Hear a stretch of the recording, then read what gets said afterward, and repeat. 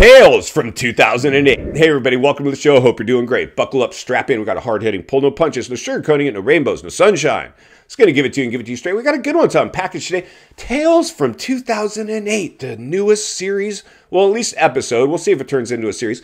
But I was thinking about something earlier, and I'm seeing things unfold right now. We used to always talk about how this time is different than 2008. The loans are stronger, or whatever we could to sugarcoat it. Back in 2008, there's the cheerleaders, the sugarcoaters, the snowflakes, the bubblegum. There was all of that, and they went down with the Titanic. And I even suffered a little blowback. I drank some of the Kool-Aid in 2008. That's why I'm here. One of the reasons I'm here with you today, and I just enjoy helping people the best of my ability. And so thank you. If you'd like to help people, just subscribe, comment, get involved, help spread the message as we spread economic awareness. And just so you know, friends, you are the minority. If you're here listening today and understand the things we're talking about, the waters we're swimming in, the perfect storm that's been created to deliver the knockout blow to the economy and the asset classes, and yes, the housing market, the biggest asset class in not only the U.S., the world. The U.S. housing market's the biggest asset class in the world. That's why I have all the foreign investors pouring in. Unfortunately, we overheated it, and this time it was in spectacular fashion and in a stimulus era and with their debt sheet where it is and U.S. savings rate at an all-time low, and people don't even have $400 in the savings account. And I could go on and on and on and on. Headwinds. Throw that dart at an economic challenge map. We're hitting something.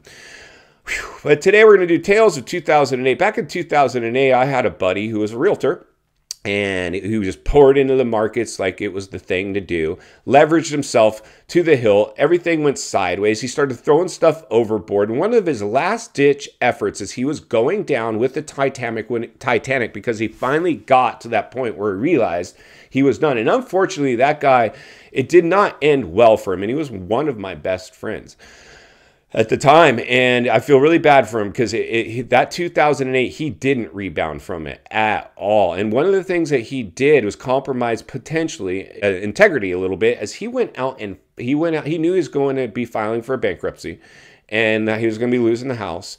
And so he went out and bought a brand new car, knowing eventually he was going to protect that purchase with a bankruptcy filing. At least that was his plan. I don't know how it ended for him, but I just thought that is so stupid. He's like, yeah, dude, I'm going to go buy a brand new, Escalade, and I'm just going to file for BK. I'm going to include that. I've been talking to my lawyer. Okay, I hope that works out. That sounds shady to me, dude. Sounds shady to me. My advice is go live in a cracker box temporarily until you can figure things out, and then come back bigger, badder, stronger, meaner, leaner, like Scott Walters, like he's telling his people to do. But no, he didn't. And now he's in a world of hurt. Marriage went away. Poor guy. Everything. He just lost it all. So recently I saw another friend of mine, a younger guy. He's probably, I don't know, he's 10 years younger than me at least, maybe more. New baby, worked in, decent job, and then relationship has started experiencing strain. Probably economic components always contribute. 50% of all marriages end in divorce, and it's usually money. Money is a big one that causes a lot of these ones, right? So he's telling me, hey, he had a perfectly nice vehicle, and he's like, I went and got and he took a leave of absence, like a medical leave of absence from his job. And while he was bored, apparently. He went onto the dealership, and his car that was basically still being financed, but a low payment and close to paying it off, he goes and gets under a new car, double the payment, while he's on leave of absence from his job. Then he's moving back, his relationship dissolves, new baby, and he's living back with his parents. Tales of 2008. And just like my friend in 2008, the realtor that didn't make it, that thought he was just going to go buy as much as he could and then wrap it up into a BK filing, bankruptcy filing, everything just fell out for him. Nothing went according. His plan was not a sound plan. If your plan isn't built on solid fundamentals, it's not going to last. If your plan is to try to trick the system, it's not going to work. You always have to have a sound plan for it to work. Anything less will not work. Take it from me. And the story I'm telling you today. So what we're seeing now, like my friend in 2008 who lost everything, my new friend who's now, I'm watching the same thing over and over with people expecting a different result.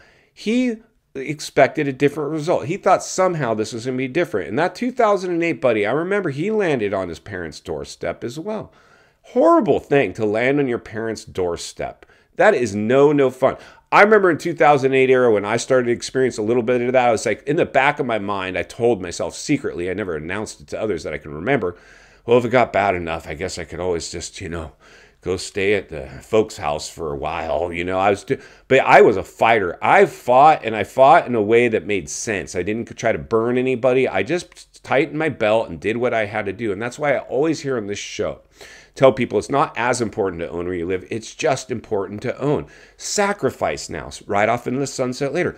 Live in that cracker box. A lot of us are judging our insides by other people's outsides. We think we need to go buy the right property and look the right way on the outside. And these are the people in 2008 and in 2023, 24 that are going to suffer the blowback because they went and financed bubble purchases and brand new cars with these big payments and now a shrinking economy that's clearly facing massive headwinds. And final thoughts that come to you as a friend, as a content creator, somebody wants to see you not only win in real estate, win in life. Understand the waters you're swimming in now. They're shark infested. 2008, welcome back to the swimming pool. We have a new hybrid version of 2008 playing right now if you read between the lines and look between the cracks. Hopefully that's where this channel comes in because I don't do too much of a deep dive of the data and the tea leaves. Although I've seen and read them all, I know for me, just as a trained salesman and somebody who's lived through this for a while and has been around a while, that you have to look outside of those to get a proper read on what's really going on.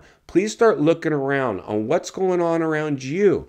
Don't get paralyzed by the tea leaves and the data. They're a lagging indicator and they're only going to tell you part of the story, not the whole story. Make sure your financial fitness is on point. If you're buying today, make sure you're in the right hands of somebody who doesn't need that commission. They work in the industry because they want to serve people. If we do these things and continue to remind ourselves of it every step of the way, I know we're going to come out all right. How do I know that, you ask? Because it's been my experience. Appreciate the content. I want to humbly ask you to give the video a like, subscribe to the channel, leave a comment below. I'd love to hear from you. Social media links in the description of this video if you'd like to contact me there, along with links to channels I've appeared on I think you might enjoy. If you need help buying or selling real estate here in America, I have the biggest network of top-rated agents in the nation ready to assist you. It'd be our honor and our privilege to do so. Email in the description for you as well. Also, if you're watching from your television set today and you enjoyed this video, you're going to love the next video. And there's an easy subscribe icon for your convenience. As always, thank you for your time. Please go make it count today. I'll see you on the next video.